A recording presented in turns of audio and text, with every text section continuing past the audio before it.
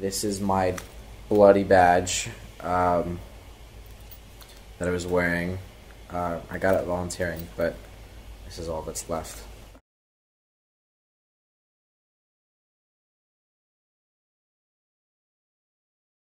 This is the shirt that I was wearing that they had to cut me out of. I don't know why, because it has buttons, but I was asking him basically the same questions every 5 minutes. But he had to leave, so he wrote down the answers to my most common questions on a piece of paper. And so it says, the first one is, you were hit by a drunk, because I would ask, what happened? You were hit by a drunk driver downtown, and you have a bad gash in the back of your head with staples. I asked, is anyone here? It says, your Aunt Carol will be here soon, your mom is coming in the morning. Your phone is missing, sad face. You have a bad concussion and you're a little confused, so try to relax and sleep. Smiley face. And smiley face. It was Wednesday night, but it's South by, so there's always stuff going on. But so we get to Red River, and that's when my memory starts getting pretty fuzzy. I don't know what you... I would say I remember crossing the street, and we saw the line of people in front of the Mohawk, and I just remember being on the sidewalk, and that's kind of where my memory stops too, but I guess we started crossing because we were about in the middle of the street whenever we were hit, and then after that I just remember waking up with people around me. I remember starting to walk to the ambulance, and I actually saw Greg, and he recognized me, and he looked awful, and he went through an apocalypse or something.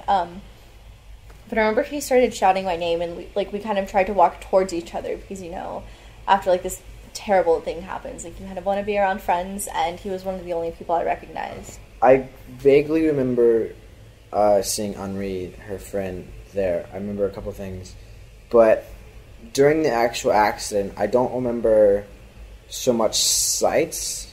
I don't remember, but I remember sounds. I remember sirens. I remember lots of people yelling, and I remember screaming for Masha, trying to find out where she was, yelling for her repeatedly. So I guess it's also really scary not knowing exactly how I felt, because if I knew that, then I could be okay, I should expect some pain here, and then more pain here. But instead, it's just me kind of guessing and then figuring it out later.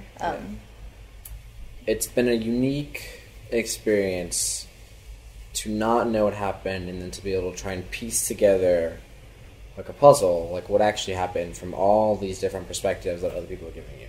Oh, I saw this and this and this. Oh, I heard this and this and this.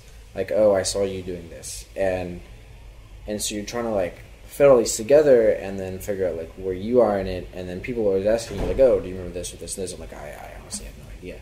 And I think I was hit by the car, but I'm not entirely sure.